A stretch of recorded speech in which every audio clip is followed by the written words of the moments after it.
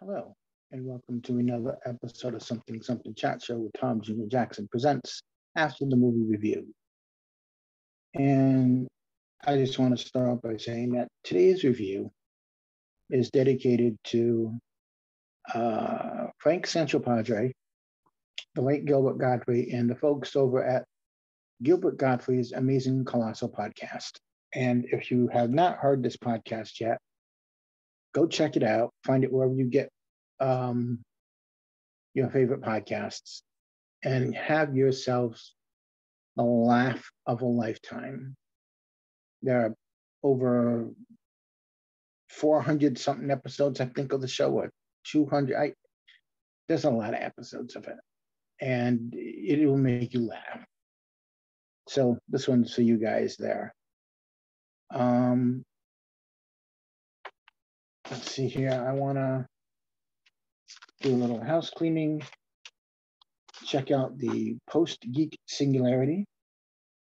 It's a channel that is ran by Robert Meyer Burnett, with such shows as Midnight Musings, Midnight Metal, Let's Get Physical Media, Fully Articulated, Whining About Movies, Observations with your captain, Robert Meyer Burnett, and Ladies of the PGS, the newest show on the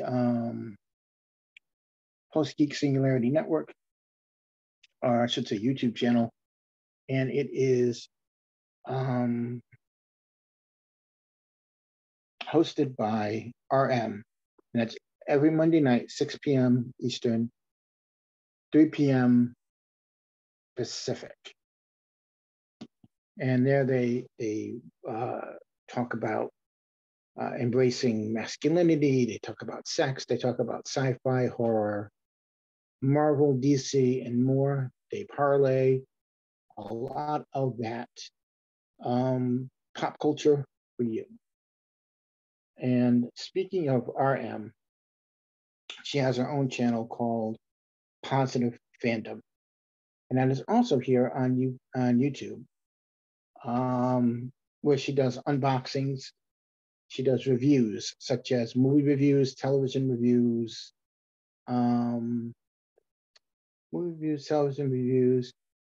trailer reactions / reviews, and out of the theater reviews. And her Apex show, the channel runs on, is Sunday Brunch Live, which is every Sunday morning at 10:30 a.m. Eastern, 7:30 a.m. Pacific, where they parlay all the pop culture that's fit to print, but put into a show. And if you have a YouTube channel or a podcast or an Instagram feed or whatever you want to promote, let them know, and they will put it into the chat, and also they will promote it for you. Because at Positive Fandom, they believe in respecting the creator and celebrating the creator as well. Creator as in, whatever it is you are creating. Let's get on with the show. And this is episode 22 of After the Movie Review. And the movie we will be talking about today is the 1983 classic Local Hero. Now, once in a while, a small film comes along and that I have never seen and probably never heard of. And if I'm lucky to have seen it or get to see it, there may be a chance that I will fall in love with it, which honestly, with this one I did. That film is Local Hero, and about 2 years ago is when I first heard of this film from the Gilbert Gottfried Amazing Colossal Podcast, and Frank Santopadre recommended it one day, and I believe him and Gilbert were talking about it, and they would bring it up all the time. And it got to a point, it got to a point where I'm like, oh, I keep hearing about this movie. It's just, they keep talking about it. I need to see this. So I went and I purchased the Criterion Collection edition of Local Hero right here. So I do own the film, and I watched it. The thing was, I was not expecting to fall in love with this film. This is a fantastic film, by the way. It is a very small, simple little Scottish film. And watching this film, excuse me, it's one of those days. It's a very rainy day here, and it's, you know how it gets when it rains. You just want to relax. Just saying. Now,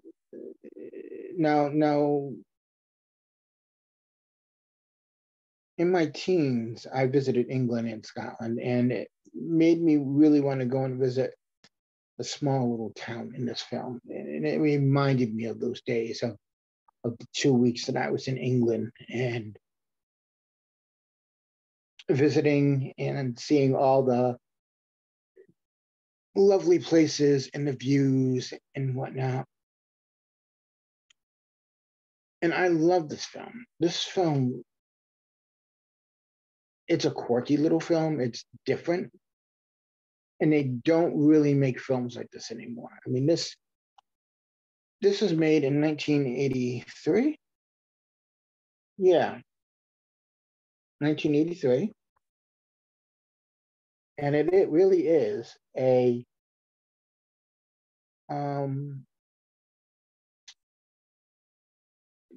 true independent film for what it is, for what it's worth to say. The basic story of this film is an American oil company that was ran by a character played by Burt Lancaster, the great Burt Lancaster, has plans for a new oil refinery. And they decide to send someone to Scotland as a representative of the company, who's played by Peter Riegert. Peter Riegert was in the film Animal House. And he was great in that movie, but he is, let me get to that a little bit later. And they want him to buy an entire village. And things don't go as expected. And that's the basic gist of the story. Now, aside from Burt Lancaster and Peter Riegert, this film also stars Dennis Lawson, who was in Star Wars. And Dennis Lawson is the uncle of Ewan McGregor. And he's in this film. He's fantastic in this film. He's great. Also, future 12th Doctor Peter Capaldi is in this film. And he's fantastic in this film. And this film is a delightful film. And it is wonderfully directed and written by Bill Forsyth. The film soundtrack is scored by Mark Knopfler, who was from Dire Straits. He did Money for Nothing, Salt and the Swing. Matter of fact, when Weird Al Yankovic did his song Money for Nothing, the Beverly Hillbillies parody, and on his UHF album, excuse me, pardon me, Mark Knopfler wanted to play the guitar solo, so it'd be just right. And he did. He actually played on the song. The film score sold better than the movie itself, and it was also Mark Knopfler's first film score. And it's a really nice, beautiful guitar. It's beautiful guitar playing and stuff. So once the movie came out, people went in search of the village with the red phone booth. So in this film, there is a village by the seaside with a red phone booth. And people went searching for this village with the red phone booth. And it is located as the village Pennan, Pennan, on the Moray coast in Scotland. Now, to give you little facts and trivia about this movie, on September 11th, 2000, then Vice President Al Gore was interviewed by Oprah Winfrey. And he was on her show, and he was asked what his favorite movie was, and his response was Local Hero.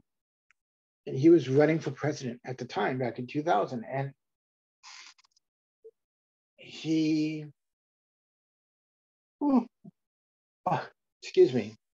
he really loved it. This is one of his favorite movies, and if you watch it, you'll know why. It's a beautifully made movie. The movie was filmed in the style of the old English Ealing comedies. So, for an example of an Ealing comedy, I would give you The Lady Killers, which is a great movie. The original one is fantastic. And actually, here you go. You want your Star Wars connections today. Dennis Lawson, as I said, is in Star Wars. And he's in this film. But to connect it to Star Wars with The Lady Killers, it has Alec Guinness, who played Obi-Wan Kenobi. So there's your Star Wars connection. Bing! Michael Douglas was very keen on playing the part of Mac. That went to Peter Rieger. But the director, Bill Forsyth, didn't want someone who came with all that star baggage. You know what I mean? Like, of being a star. So it went to Peter Rieger, as I said. What I love about this film is that it is small and it has a sense of community. A sense of the community to it. It's one of those films that you just end up caring about all the characters in it. And I know I say that a lot, but this is true with this movie. It's a special movie, and it's just one of those movies that you watch it and you're like, oh, you fall in love with it. And to see Burt Lancaster in it, his character at one point has a therapist who's trying to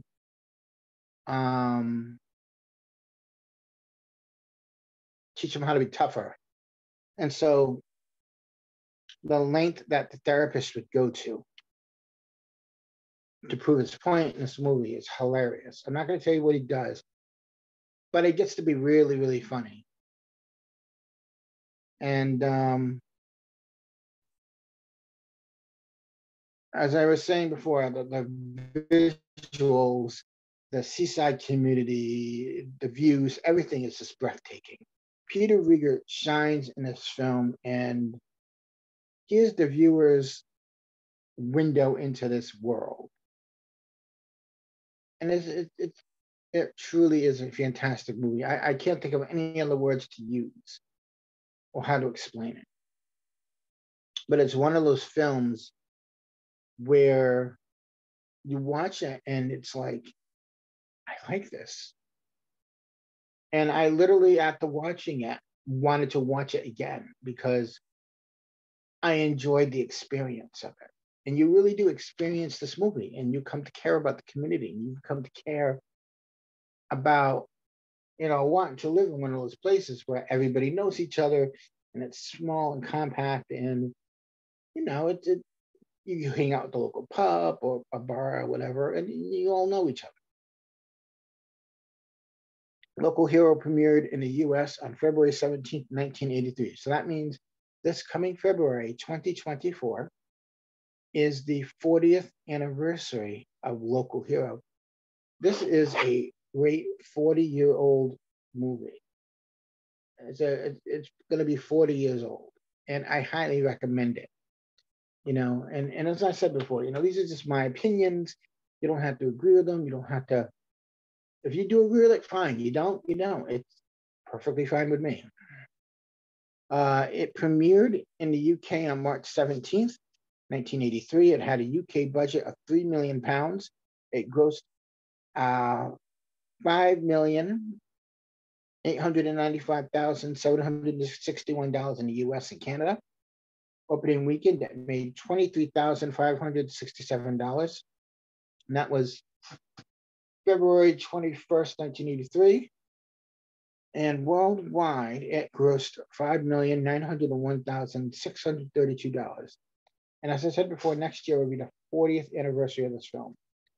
And I highly recommend this film for anyone that loves independent film, that loves small movies, that loves something about community, that loves about character-driven story. Because if you're into character-driven stories, this movie is for you. So I would highly recommend it and check it out. And if you have seen it, let me know what you think of it down in the comments as well. Why not? Be sure to follow me on Twitter and Instagram. Those links are down below. And the two shows that I mentioned will be down there in the links. And also be sure to find Gilbert Gottfried's Amazing Colossal Podcast wherever you find your favorite podcasts. Yes, Gilbert is no longer with us, but I guarantee you the laughs that he left us in this show, you will be thanking me for appointing you to this podcast. You will be thanking me 100% on this, because it is one of those shows where you listen to it and Frank's interviewing people, it's going all fine. And then like that, Gilbert will take that train off the rails and it will go down that mountain. And sometimes you hear Frank going, "Oh, we're starting early, are we?"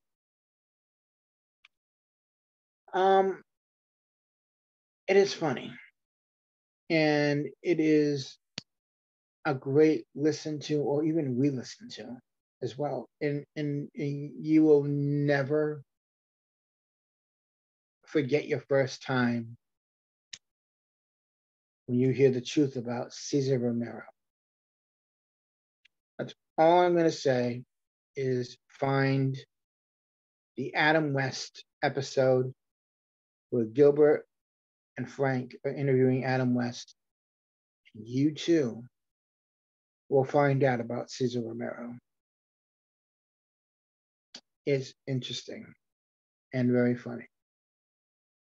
But do you believe it or not? Thank you for watching. Like, comment, subscribe, ring that notification bell, lets us know you care. And check out the links below. And as always, wherever you are, wherever you go, there you are, here you are. We're there. And as always, we are all goof people. Thank you and have a pleasant tomorrow. Until next time, I'm Tom Jr. Jackson saying bye-bye.